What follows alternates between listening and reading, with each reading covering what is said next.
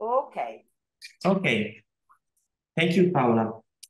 So, buonasera a tutti. Hello, I'm Paolo Roma, and together with the other speakers, I have arranged this symposium. I run the staff, and I'm sorry I couldn't be there in person. And I thank Paola Rigor that is our discussant and will carry on this meeting. I briefly present the topic of this symposium. As a part of the conference on New Horizon in Psychological Assessment, this symposium aims to present innovation related to the evaluation of examinees' responses style when completing tests or undergoing interviews. The new strategies developed for this purpose could support expert evaluation of personality and the symptoms credibility. In this symposium, we have 4 contributions. In the first, Matza will present an integrated machine learning models on self-report tests and behavioral measures. In the second, Lorenzoni will illustrate the results of a simulation design study comparing a remote and in-person administration of personality assessment inventory. Following, Ferraris will explain the effect of symptoms coaching and test coaching on test results. And finally, Silla and colleague will compare the result of facial micro-expression classification by humans to the classification obtained by artificial intelligence.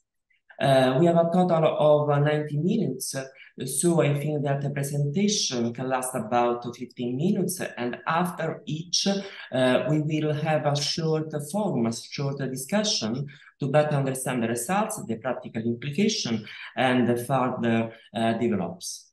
Now I leave the floor to our discussant, Professor Paola Rigo. Thank you. Thank you, Paolo, for your introduction. First of all, I would like to introduce myself. I'm Paola Rigo. I'm an assistant professor of the University of Padua. My research field is pretty far from the topic of this symposium, so I'm very interested. I'm a psychodynamic psychologist, and I'm neuroscientist in affective neuroscience. So we can start with the first speaker, and the first speaker is Mazza Cristina. Mazza Cristina, okay, so you are online. Nice to meet you. Okay, maybe you can try to share your screen. Okay. Okay. Okay. Can you hear me? Yes, we can. Okay. Okay. I remind you that you have 15 minutes, and then maybe 5 minutes for questions and comments. Okay. So thank you, Professor Sarigo, and I want to thank Paolo to give us the opportunity to be here this afternoon. And I'm going to present a research resulting from the joint efforts of 4 universities that aims to find an effective strategy to identify those who, during a personality assessment, tend to respond in a socially desirable way.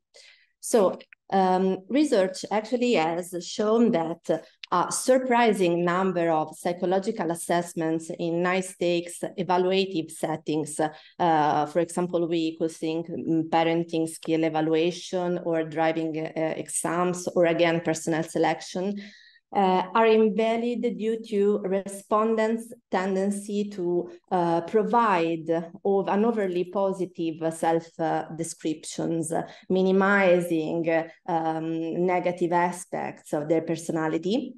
And this phenomenon is known as socially desirable responding. SDR is one of the most widespread and pervasive sources of bias in high-stake evaluative settings, with an estimated prevalence of up to 50% in personnel selection and 70% in forensic settings.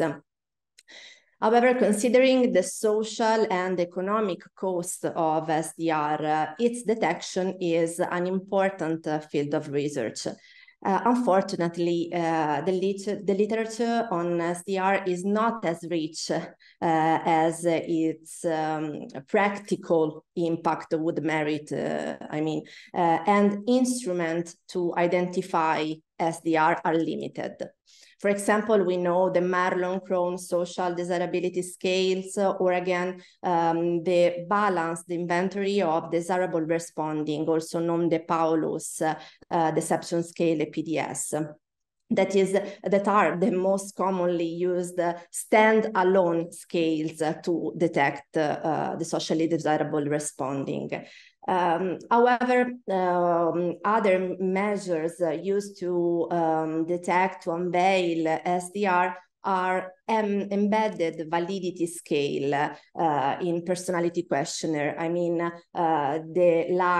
the L scale of the MMPI-2, or again, the K scale of the same questionnaire, or the PIM of the PAI, the Personality Assessment Inventory, and finally, the virtuous responding of the Psychopathic Personality Inventory in its revised form. However, the main limitation of the self-report questionnaires and their validity scales, obviously, is the transparency of the items, such that test takers, respondents, can easily answer according to their goals, their motives. For these reasons, researchers have attempted to find behavioral and direct methods of detecting SDR, analyzing, first of all, for example, the response time or time latency, response latency, and employing mouse and eye tracking technologies. So, the present study.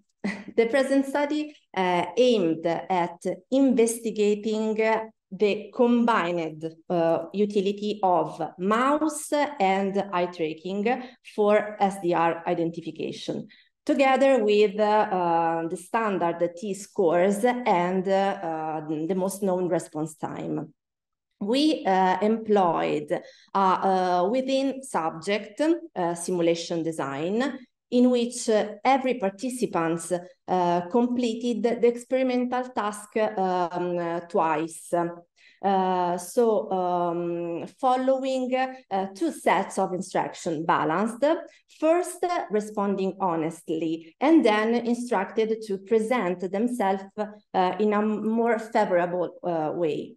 We tested also the differences between SDR and honest in T-scores, response time, mouse and eye variables. Also, and this is the novelty of our study, applying artificial intelligence technique to develop an integrated model that will be capable of detecting SDR with maximal accuracy on the basis of explicit scale scores that we usually have, temporal and spatial kinematics indicators, and eye movements. So the sample was composed of 85 participants. It was within study design. They had to click the start button in the center of the screen to initiate the presentation of each item of the MMPI-2, L, and K scales, a total amount of 44 items, and then had to respond true or false obviously via a mouse. During the experimental task, several variables associated with, mouse and eye movement in spatial and temporal terms were automatically registered. Here you can find the list of all the considered variables. What about the results? So we found a significant effect for condition. So as expected, participants in the SDR condition obtain significantly higher T-scores on L and K scale, confirming all the previous results. Regarding the mouse tracking, we found that SDR were slower and made wider trajectories than honest. So this is completely, to be correct, this is completely true for the L scale items and not and partially true for the K scale. Once again, confirming all the previous results. So, as a third step, we inspected the differences in variables, considering the screen divided into areas of interest and comparing the two areas of selected and unselected response.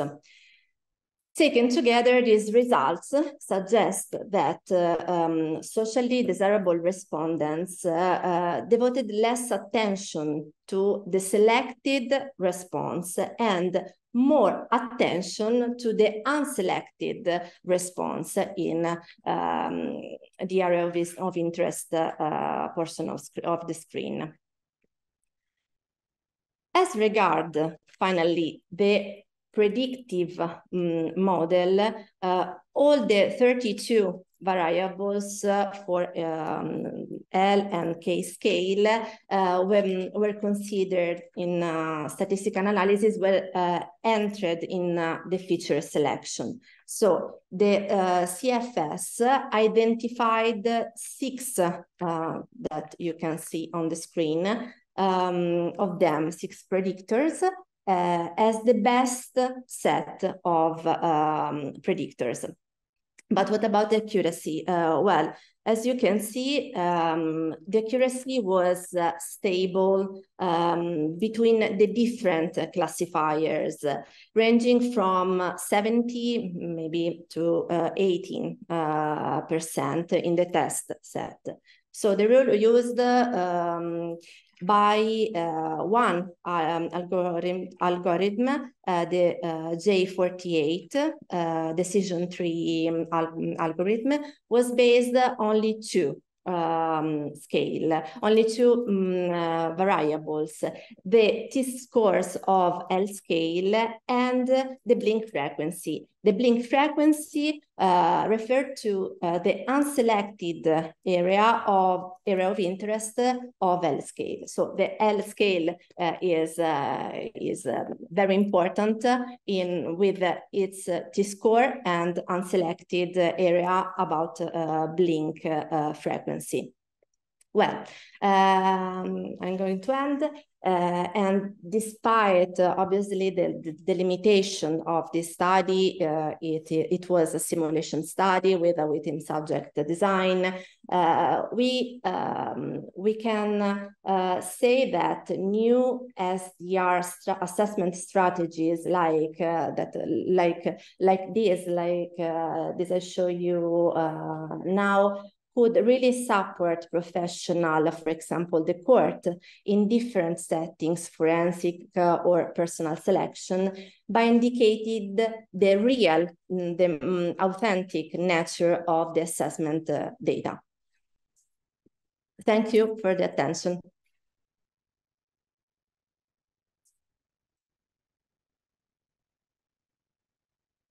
Thank you very much, Cristina. Do you have any questions, comments?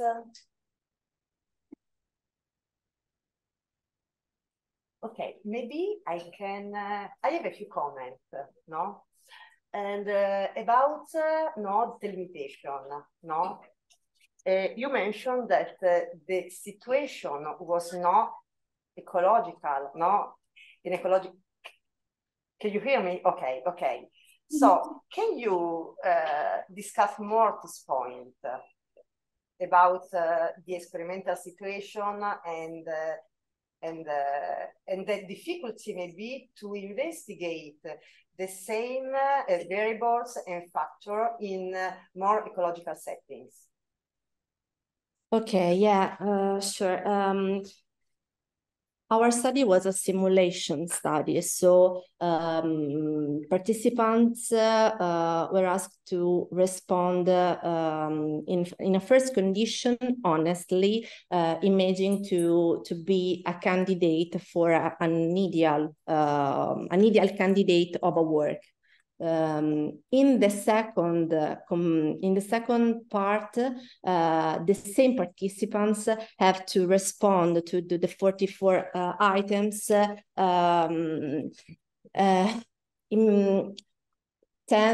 with the tendency to give an overly positive description of his or her personality,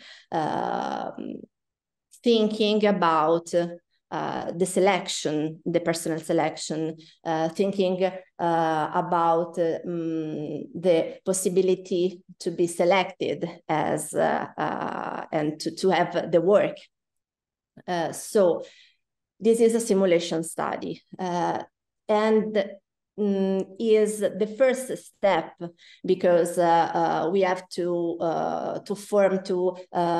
build the rule, all the indicators, and then we have to test them in ecological setting. For example, to translate, you mean? It's too early at this moment to translate your paradigm to a more ecological settings. Exactly. Yes, but I have another comment, no? You didn't consider individual factors. For example, people, did you check for maybe people can be embarrassed, no, in attending your instruction.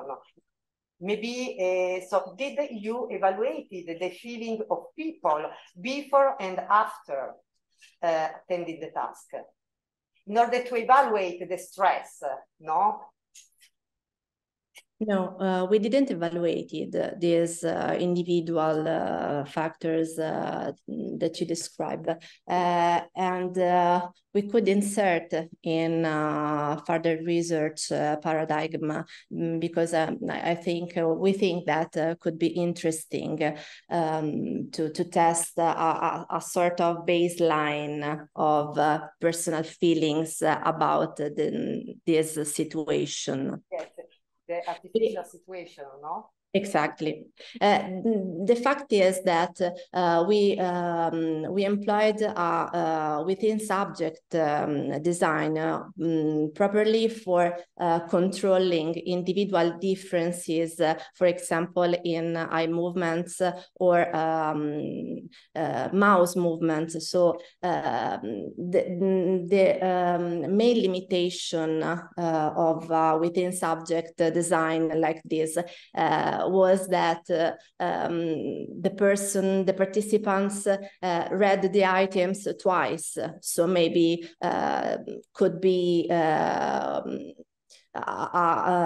learning effect about this. But to answer your question, we didn't measure the personality, the personal feelings about the assessment situation. Mm-hmm. The last question, because I'm curious, really, for me. Do you think that expertise of people in playing with video games, no? So they are more trained, no, in interacting with digital devices, can be a confounding factor? Honestly, I don't think, because the stimulus on the screen were very simple. So there was only the text of the item text and true and false in the upper side of the screen. So I don't think that it was so it requires so capacities, technological capacities. I don't think so. Okay. Questions, comments? No. Okay, I would like to thank you for thank your you too. Very interesting. So the next speaker is Alessandro Lorenzoni. Okay, Alessandro is here. I can unmute.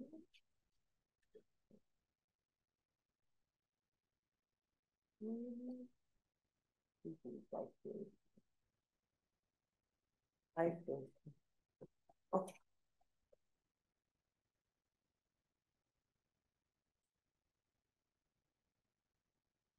Hello everyone. It's nice to be here today. I'm Alessandro Lorenzoni, and today I'm going to talk about the positive response bias with the personality assessment inventory.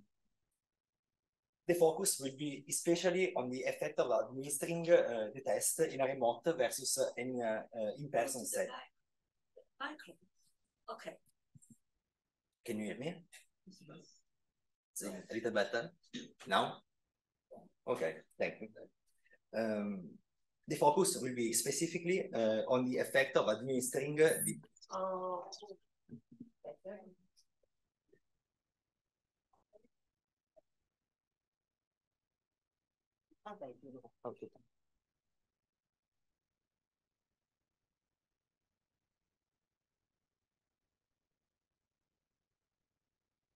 Now, here, like this, I think we are. Voila. Okay, thank you. So, hello again. I'm Alessandro, and I'm going to talk about the positive response bias with the personality assessment inventory. The focus will be specifically on the effect of the test, administering the test in a remote versus an in-person setting. Remote administration are included in the so-called telepsychology, and the definition is just to give you the framework we are actually working within. And the most important thing to keep in mind is that we, as a psychologist and as assessor, should be sure that validity of a remote administration is at least similar to the in-person administration. It cannot be taken for granted that there are no differences between the two settings. And as a matter of fact, we need more studies to explore the possible implication of changing the standardized administration procedure. As you have seen from the title of this presentation, we will focus on the positive response bias with the PIA. The positive response bias is also depicted as faking good and simulated adjustment. The positive response bias is usually described with three related terms: defensiveness, social desirability, and impression management. In our study, we are focused more on the last two, social desirability and impression management. Here you can see the indices that were included in the original PIA. We have the positive impression scale, the PIM, a 9-item scale. Those items were rarely endorsed in the PIA normative sample, and higher score indicate a higher likelihood of the respondents attempting to portray themselves as relatively free of shortcoming. The second one is the defensiveness index, and this is a sum of 9 PIA profile characteristics involving among 13 PIA scales and subscale. For example, we can see that the dominant scale and the aggression scale, if there is a difference of more than 10 T-scores point, is a +1 to the def scale. The third one is the Cashel discriminant function that is based on a weighted combination of 6 scale scores that you can see in the brackets. And the weight are based on the results of a discriminant function equation obtained by Cashel and colleagues in their 1995 study. With the PI-Plus a couple of years ago, 2 more new measures of positive impression management were added. The Org Defensiveness Index employs the same strategy of the Cashel discriminant function, while the positive distortion scale is in some way the opposite of the positive impression scale, as it is a scale comprised of items frequently endorsed by psychiatrists in patients and that describe relatively mild clinical symptoms. The assumption was that positive feigner would be unlikely to respond even to this kind of item. So the PDS is a sort of a reverse Scott scale, we could say something like that. Here you can see the detection strategies described in the literature. The PAI measure employ different strategies to be more effective in detecting faking good presentation.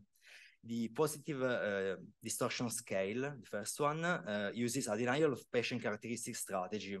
As I already explained, it capitalizes on research demonstrating that certain attributes are more commonly endorsed by clinical population. The Defensiveness Index, the CDF, and the HDI all use a spurious pattern of psychological adjustment. This strategy relies on the fact that certain scale configurations are characteristic of defensiveness, but are very uncommon in clinical and community population. The last one, the positive impression scale, uses a denial of personal faults strategy that is based on the idea that persons minimizing maladjustment take this to the extreme and deny any shortcoming or non-virtuous behavior. Here you can see the cutoff score suggested by the literature for each of the PIA measure. The positive distortion scale and the Org Defensiveness Index, these two, are only provisional until more validation of both indices will be available, and therefore the cutoff refers to standards deviation above the mean, the 70 scores of the US normative sample. So our study aimed at examining the positive response bias in a sample of Italian adults and attempted to clarify the differences in self-enhancing presentation between the in-person and remote administration. Participants were asked to imagine themselves as ideal candidates for employment in a managerial position. A standard procedure for simulation design, participants were given the vignette you are seeing on the slide. And don't be worried, I will not read it. Participants completed the social demographic variables questionnaire and then the PAI. After that, in the post-test questionnaire, we asked participants whether they positively distorted their presentation just to make sure that they follow the instruction we gave them. So this is our final sample. We collected 100 protocols, but 1 participant was excluded because they admitted during the post-test questionnaire that they did not simulate their responses. The 2 samples were balanced in terms of age and gender, whereas in the in-person sample showed a lower level of education and a higher number of married and cohabitant participants. Here you can see the correlation between measures of positive impression management. All measures correlate with each other except for the CDF. This result was unexpected and in contrast to previous study. Overall, the correlation effect size are between medium and large. And even controlling for the effect of the 2 settings, it did not change the significativity and the direction of the correlation. What could we say, looking at this table, is that having multiple measures relatively independent from each other should be considered a benefit, as it improves the incremental validity when used in combination. Here I'm showing you the mean and the standard deviation of the 5 indices, both in-person and remote administration. And the defensiveness index and the HDI are the only measure statistically different between the in-person and the remote administration. We have size categorized as small for the DEF and medium for the HDI. However, controlling for the effect of marital status and education, we found that only the Hong Defensiveness Index produced significantly different mean score between the two settings.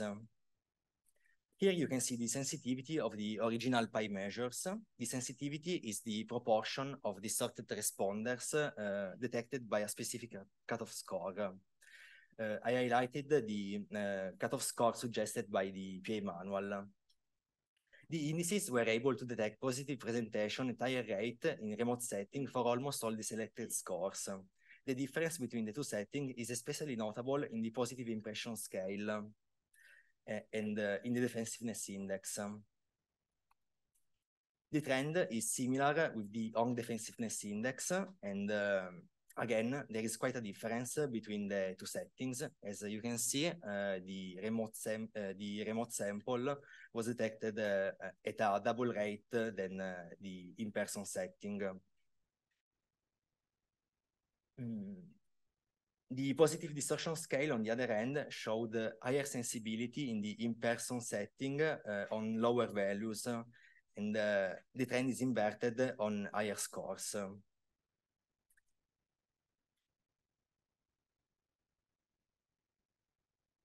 In this specific study, we don't have an honest sample to compare the specificity of the measures, but we have another study that has been presented last week at the 2023 APA convention, where the results showed no difference between settings in the in-person and remote, when participants are asked to respond honestly.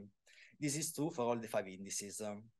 If there are no differences in the specificity between settings with honest respondents, and at the same time, the specificity is higher in the remote setting with self-enhancing participants, we could infer that the setting influences the participants' performance only when they are trying to control their impression on others. Moving on to the measure of positive impression management, to the full PI profile, we could take a look at the statistically different PI scales in the two samples. Scales that represent traits considered favorable were higher in the remote administration. We can see Manji, Dom, and Worm. Manji is a measure of grandiosity, and it could be interpreted as a measure of self-esteem, while the last two are the two interpersonal scale. On the other hand, angst could be considered an unfavorable trait, and it is significantly lower in the remote sample. We can see that our remote participants were a little more extreme in their presentation in both directions. In this slide, we can also understand better why the Hong Defensiveness Index works so well in distinguishing the two samples. 3 of the 7 scales used in the discriminant function equation are the only full clinical scale statistically different between the two settings, so angst, Dom, and Worm. Here you can see, I'm showing you the full pay profile for the two samples together. I want you to focus on a couple of things. The first one is that the scale above 50 T-score are the MAN, ANT, and ERI-SAR, and the 2 interpersonal scales. And as I already said, this could be considered as positive traits. On the other hand, all the clinical scale that could consider negative are below 50 T-score. So if you think about the ideal manager, this person should be self-sufficient, able to take the decision and lead the other employees, but also it should be dependable. So if we follow this stereotype, our participants try to simulate this stereotype, and it is reflected in our PAI results. This exact scale configuration was already described by Mori and colleagues in the 1998 paper. As you can see, the two profiles were pretty similar. Obviously, the study has potential limitations, such as the ecological validity of the study. Our participants were not really interested in the proposed managerial position, and but this is usually how simulation design are actually designed. And nevertheless, we should also study situations where the stakes of the evaluation are high and real, such as during the selection of the law enforcement and police personnel. Another line of research that could be explored is the use of coached participants, because the literature shows that PAI's original measure of positive impression management are highly vulnerable to coached participants. So further research is needed. This study showed several differences in participants' behavior between the in-person and remote administration, and the results suggested that remote participants give a more distorted image of themselves than the in-person participants. We hypothesized that participants find easier to construct a coherent narrative in the in-person setting than in the remote setting. In the first case, participants had the complete PAI item list, and so they were able to read previous item and respond to new item accordingly. On the other hand, the computerized remote administration shows only one item at a time, and so the cognitive load to remember all the previous item is much higher. So, based on our results, it could be advisable to administer the PAI remotely to maximize its ability to in detecting fake good performances. Thanks for the attention.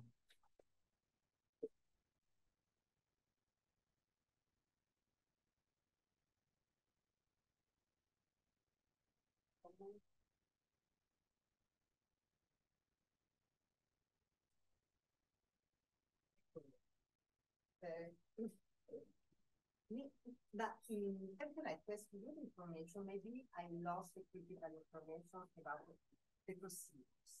Yeah. Can you provide more details about the remote and in-present procedures? Yeah, the procedure was similar. That is, participants were given the vignette and they complete the PIA, and after that they complete the post-test questionnaire. In both versions, the examiner were present. In the remote version was virtually present. So it was all the time was on the webcam looking at the participants. So their presence were always the participants were always able to see the examiner while completing the test. Mm-hmm. So they were not lived alone, and okay, that was nice. Yeah. Because I was not sure if the participant was totally free. No. They were controlled by the examiner, and if they have any question of need some help, so the examiner was always present. Yeah. Okay. Thank you.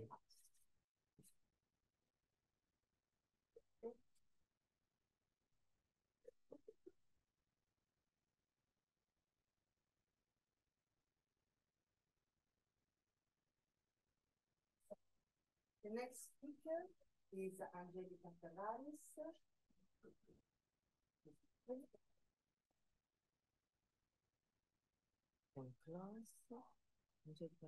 Okay, this is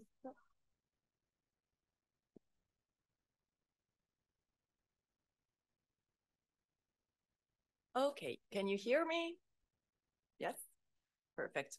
Hello, everybody. I'm Dr. Angelica Ferraris with the University of Turin, and today I'm here to present to you a study that is detecting symptom and task coach simulators with the inventory of problems 29 and the inventory of problems memory. So it is known that malingering has an enormous cost in society, both economically and socially. So within legal and forensic psychology, it is not unusual to come across cases of coached malingering. Literature distinguishes between two different forms of coaching, which are symptom coaching and task coaching.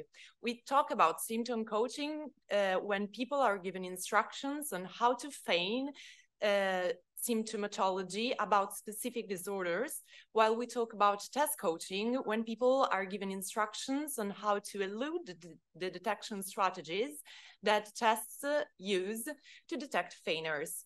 So while symptom coaching is widely studied in literature, test coaching is poorly studied.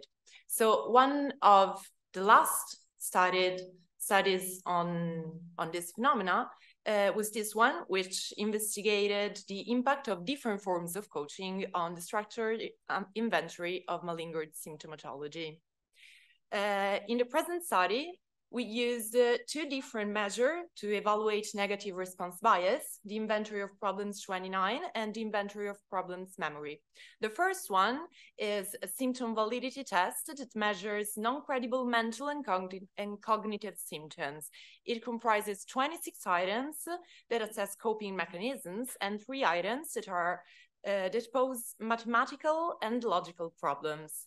It gives back a false disorder probability score, which ranges from 0 to 1, with higher values, meaning that the person is more probably being feigning. While the inventory of problems memory is a performance validity test that is based on the items of the IUP 29, so it must be administered immediately after, and it comprises 34 first choice items of memory recognition. If the score is 30 or more, the presentation is credible, whilst more than 5 errors suggest that the performance is non-credible. The aim of the present study was to investigate how symptom coaching and test coaching affect the diagnostic efficacy and accuracy of IUP 29 and IUPM in feigning 4 different disorders. So we have major depressive disorder, post-traumatic stress disorder, schizophrenia, and mild traumatic brain injury. To do so, we selected 3 different self-report measures to assess if people presented symptoms related to the 3 types of disorders. So the Center for Epidemiologic Studies Depression Scale to assess potential symptoms of depression, the Impact of Events Scale Revised to assess potential symptoms of post-traumatic stress disorder, and the Magical Ideation Scale to assess possible schizophrenia. For MTBI, we use a different procedure. So we simply ask people whether or not they had suffered from a brain injury in the last year. So if people scored higher than the selected cutoffs or answered yes to the MTBI questions, we put them in the honest group. While if they answered no to the MTBI question or they scored lower than the cutoffs, then we selected them for the feigners group. Today, we're going to focus only on the feigners group, which comprises 300 people, and that we randomly assigned to 2 different conditions. The first condition was only symptom coaching, and the second one was symptom and test coaching. So, in the present study, the 2 groups were both given a clinical vignette depicting a situation in which a person decides to feign a specific disorder to gain external incentives. Other than this, we gave to all participants a list of symptoms of the specific disorder we asked them to feign, and then a warning not to exaggerate in the feigning of the pathology. To the test coaching group, we also gave a lecture, sort of, on the test strategies to detect feigning.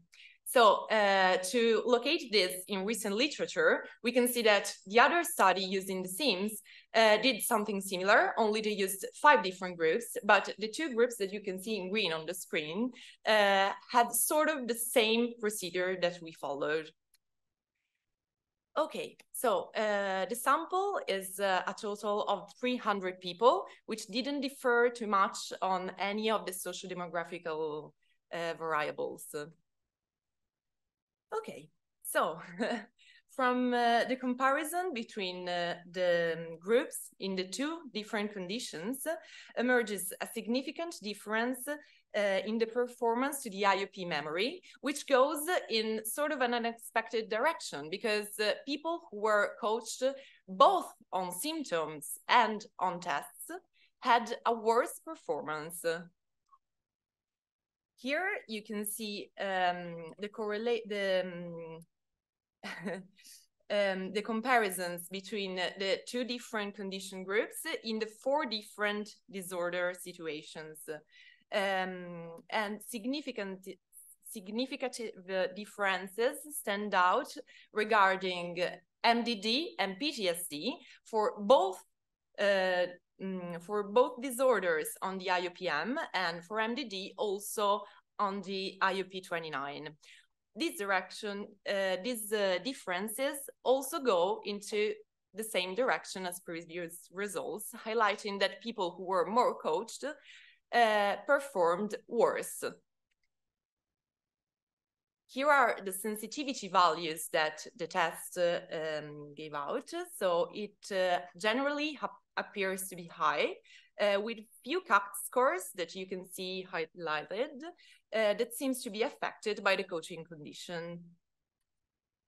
Okay, here on the scatter plot, you can see the sensitivity of the IOP-M, the sensitivity of the IOP29, and within the bluer area, you can see the sensitivity of the 2 tests combined. And as you can see, it shows no major differences. So we can see that there is an apparent paradoxical phenomena, because people who were coached on diverse strategies to evade both tests and simulate symptoms had less credible profiles to both tests. And this trend appears to be especially significant for MDD, which is the most known amongst feigned disorders. More specifically, looking into the differences, for MDD, for MDD, both the profile of the IOP29 and the IOP-M were less credible for the symptom and test coaching condition than only the symptom condition. And we can see the same trend also for PTSD. This might be explained by the fact that when we gave people instructions on how to elude the tests mechanisms to detect feigning, we stressed out the importance of more cognitive symptoms, such as mnemonic problems and logical and mathematical processes. And this might have influenced their way of responding to the test. Okay, so we have a few limitations, the most important of which are the non-ecological context of the research, because of course asking a person to feign a disorder in a lab is different than when a person actually feigns it in real life, for example, in a juridic context. And also, as I previously stated, the type of test coaching, because for symptom coaching, we have a unanimous literature that tells us how to give people instructions on how to feign symptoms of different disorders, while test coaching is a relatively new area of research. So we still need to find one precise way that we have to use when we tell people how to feign when they know test methods to detect feigning. In conclusion, symptom and test coaching are increasingly used strategies to try and evade psychological assessment measures, and researchers are called to identify novel and better strategies to evaluate response styles. Also, the present research highlights the accuracy of the IUPM and the IUP29 tests, both individually and combined, in detecting negative response bias of diverse disorders. And finally, and most importantly, the study pinpoints that coaching might not always be the best strategies to try and outsmart psychological evaluation tests, as more coaching is not equivalent to better finding. And thank you for the attention.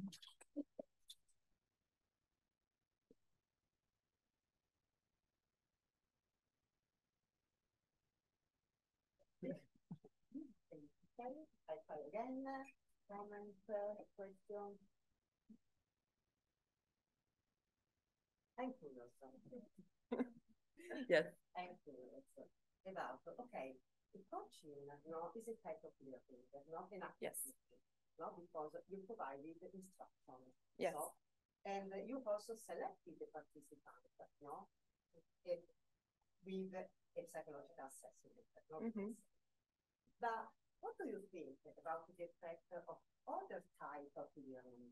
For example, people with previous experience of mental illness in a clinical or subclinical form, no? Mm-hmm. And then so they, in some way, in part, they learn the symptoms through an incidental learning. Yeah. Because they had experience.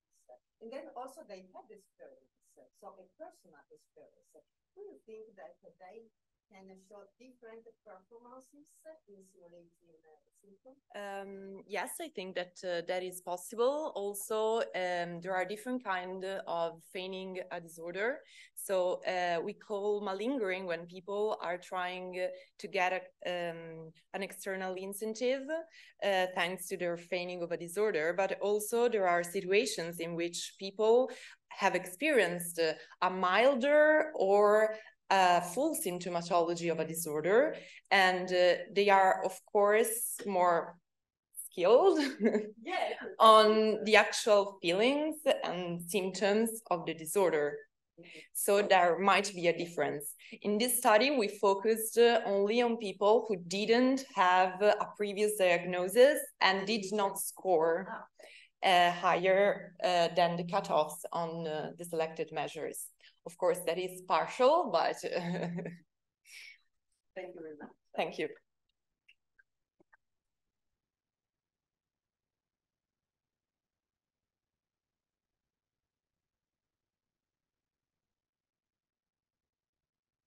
And then the last speaker for today is Marilyn Monaro.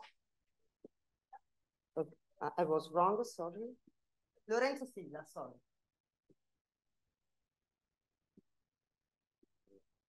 Right?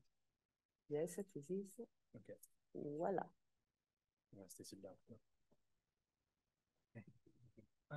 First of all, thank you for having me discussing this research and the research birthed around the relationship that exists between macroexpressions and malingering and deception in general.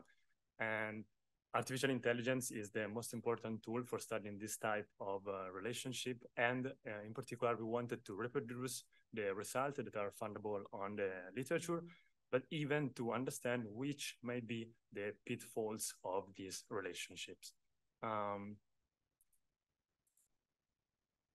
Starting by a brief history of macroexpression, they were for the first time coined by Ekman and Friesen in 1969, when they were evaluating some recordings of their psychiatric patient. While they were evaluating this patient, they noticed that on some occasion there was the emergence of specific and unclear changes in their muscular activity within the face.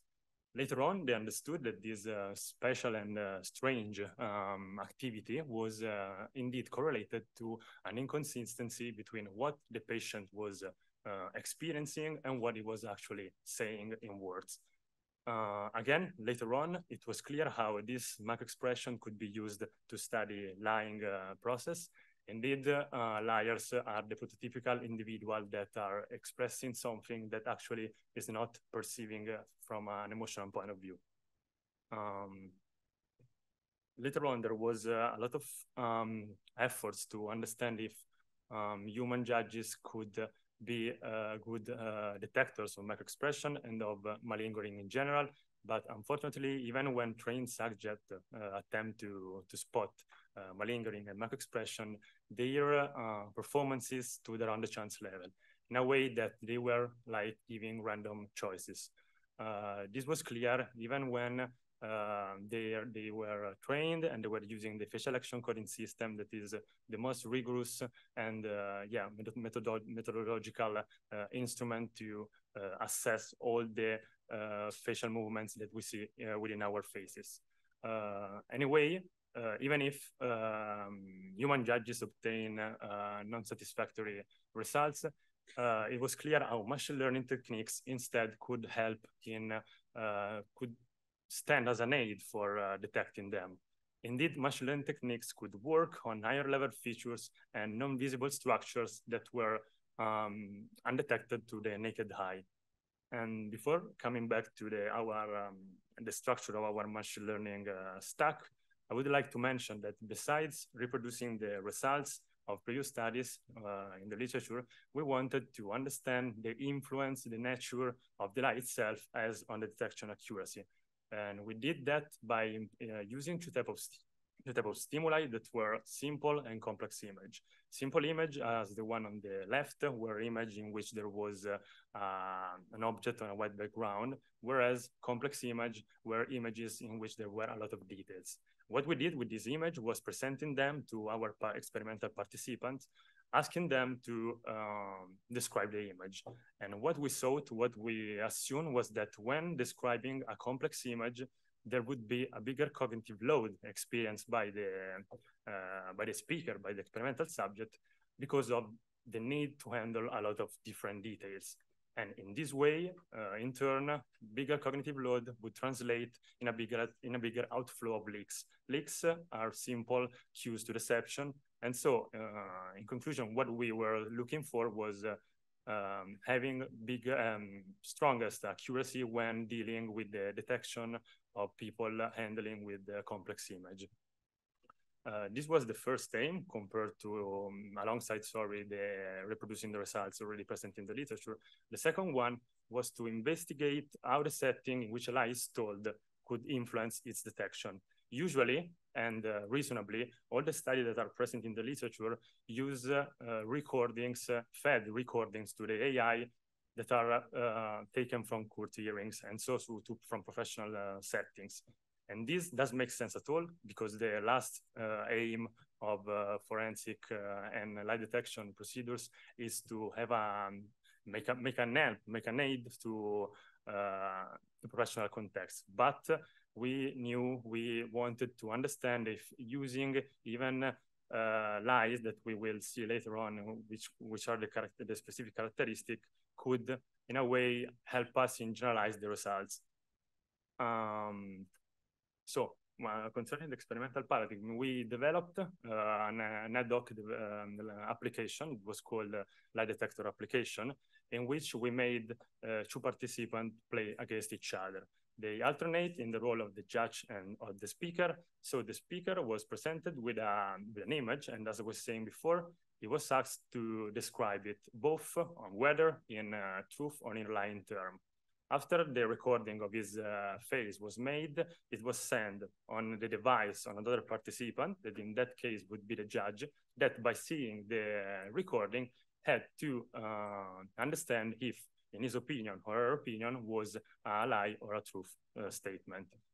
In that way, we recorded 330 videos that later on, being labeled, were fed to an AI stack that was composed on a SVM classifier, a transformer model, and a Siamese network. As I was saying, it was a supervised learning fashion. We used it here because all the recorded videos that we had there were already labeled from the participant that at the end of the registration was asked to specify through a truth lie button if the statement was truth or not. Returning back on the peculiar characteristic of features, sorry, of the lies here employed, differently from forensic context, our lies were short-lasting, so they were lasting no more than 15 seconds, and there were no memory process involved. In this way, the lies that we obtain and then we use to train our artificial intelligence were unstructured and spontaneous. With unstructured and spontaneous lies, we refer to lies that were made right at the moment when the participants saw the images. There was no memory recollection, and simply they produced the lie at the right same moment. In this way, the cognitive load they experienced was smaller, and in turn, it would be even smaller the amount of cognitive leaks that the machine learning could use as scenes. And unfortunately, what we noticed was that besides human judges' accuracy being coherent with those of previous studies, and so being around the chance level, the accuracy fail in recognizing and in discerning between between truth and lying statement. In a sense that this peculiar characteristic of our lies were failed to be spotted by the AI. This means that in future studies, it will be helpful to identify and include these various types of lies to be fed to the AI, because even if usually lies within forensic contexts are wrong and settled and usually are alibis, so are alibi that are founding themselves on a memory recollection, it might be the case that a really good liar may be not like surprised from a surprising question, and that way we should be ready to have an artificial intelligence that could spot even its malingering. In this way, acknowledging the constraints that artificial intelligence have to follow will help us to reach a percentage of accuracy that is really needed in this context, because we're at least speaking to a professional context. In a professional context, we do have to get something that is clear and near to the 100% of accuracy. As a really last take-home message,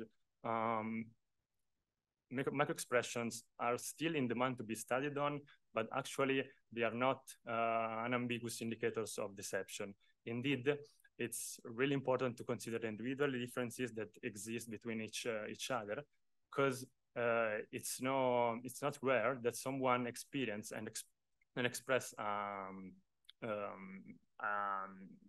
muscular movements that is different from someone else.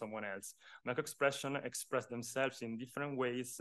Someone may inhibit the muscles that I'm not able to do, and someone may instead emerge with a microexpression that someone cannot express. So starting from the patient, from the individual we are working on, would be crucial for effectively getting an accuracy that is big as much as possible.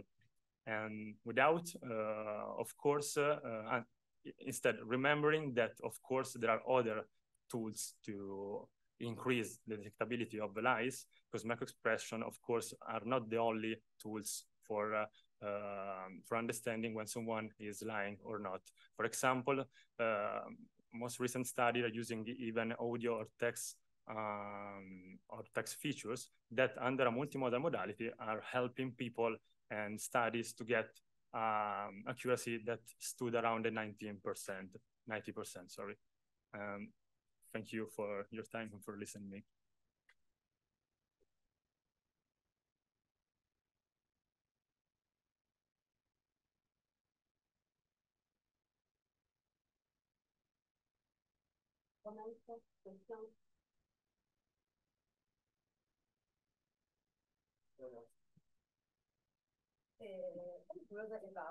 About you reported that you use a new database, no? Yeah. So it may be, and you didn't replicate, no, you expected, no, a specific direction, and the direction was correct, but the power of the effect was not so strong, like in literature. Do you think, yes, that the feature of the new database that you use can employ? Yes. Okay. Usually in the other studies that are within the literature, they always use the same database. It was the one from, I didn't mention it, was the database from Perez Rosas and colleagues. And all the studies, at least the most famous one concerning this topic, use this database to train their artificial intelligence. And what I was referring to is that even if this is an actual forensic context, and so it's helpful to be used as a certain point, it should be even considered to use a new database like the one we used, but even on another, maybe in another context, to generalize the results. Because in the context that we used, that was on site, people could, I mean, there was no constraints at all about having to report an alibi or having to protect themselves. So their cognitive load was lower, and in turn, even the leaks, the flow of leaks, they were communicating to the other participants. And it may happen even in forensic context that there would be a good liar, and we have to be ready. The artificial intelligence have to work even on this type of database in order to get better results. So we hope so. We hope to generalize the results even to other databases. Another question that I'm curious about the next steps, no? Really, the results and your discussion, no, is very tricky. You mentioned that the problem now is how to improve, no, your algorithm captures the ambiguous lies. Yeah. Do you have some idea on how to go on with your research? So, what kind of inputs that you can add? Yeah, for example, we were thinking about using, I have to, okay, I don't find it, but anyway, we were thinking about using even longer statement and speech, because another characteristic feature of this study was that the line statement were really short in time. It was like 15 seconds. And usually in the other studies, it was like at least 20 minutes. And maybe using longer database and so longer statement to be fed to the AI could ameliorate the performances. This is a speculation, of course, but it could be a solution. No, it's clear, because one of the comments was why don't train the algorithm with the videos of participants when you ask them to be honest and not. No, it's very effective. Thank you very much. Thank you too. Thank you.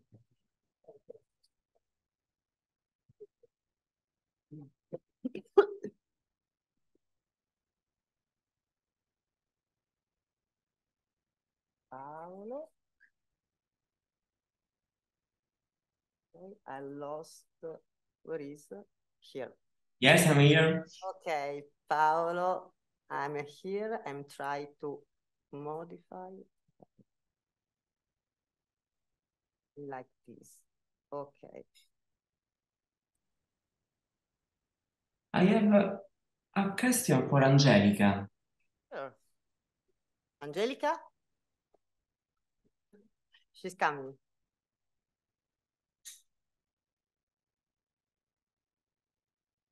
Because the results of Angelica are really interesting, but are contradictory about the previous research. Because the coaching usually help the subject to be not so overt with the symptoms. So, do you know, I don't know your rule in this study, but how was the coaching? The coaching about the test and the coaching about the pathology, the symptoms? The symptoms coaching was made through a vignette depicting a scene about a person in a situation. For example, for the finding of major depressive disorders, we usually use a vignette that depicts a person in a situation in which he hurts himself sleeping on the floor of his office, and he starts having a lot of back pain, but there is no way to prove medically that he has it. So at a certain point, in order to get a medical insurance and a leave from work, he decides to feign a depressive symptomatology so that he can have this leave from work because of a psychological problem. So it is a situation that the person has to read, and they have to sort of depict themselves in that situation, thinking that they are really in pain, but that their pain isn't recognized. So that is sort of the motive that we give them. And then we give a list of the major symptoms of the disorder, as stated by the DSM, and they have to learn them before taking the test. Whilst for the test coaching, I'm less familiar with the procedure that was used, but it was about telling people how the IUP 29 items about logical and mathematical wait a second. Yes, basically it was about telling them that the tests also use detection strategies, not only for emotional symptoms such as angst or anxious or things like that, but also, or sadness, but also for different kind of more cognitive problems regarding memory, regarding logic and mathematical capabilities that these disorders actually affect. And the same thing was done in explaining the detection strategy of the IUP memory, which is a memory test, only not really being one. Okay, and have you done a scale about depression, for example, on these subjects, in order to know if they know the depression, they have the depression, they have had the depression? Well, there were the screening tests, which were the GSD, the ESR, and so on, that were used to detect whether people had a symptomatology that might have been linked to one of the disorders they were asked to feign, in order not to include in the feigning sample people that could have had some symptomatic expression of the disorder itself.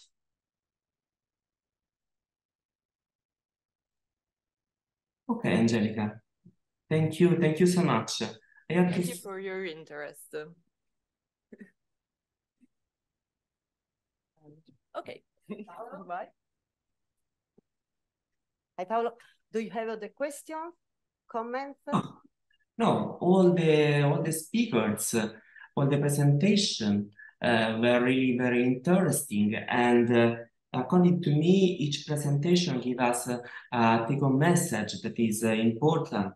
The take-home message of the first presentation and of the last one is that artificial intelligence could help our work. And then I'm really impressed on the work of Lorenzo, I believe, not Lorenzo, Alessandro is the second speaker. The take-home message is that probably the computer test is more convenient to do in order to understand subjects that give a positive impression. So is a really good take-home message. We have also to implement the way in which we do the assessment. And I think it is a really good message. Thank you, Paolo. Thank you very much. Thank you to you, Thank you Paola. to all speakers and the listeners. Thank you. Grazie a tutti. Thank you, Paola. Piacere di averti conosciuto, Paolo. Piacere mio. Grandissimo. Ciao. Speriamo di vederci presto. Bye. Ciao. Ciao.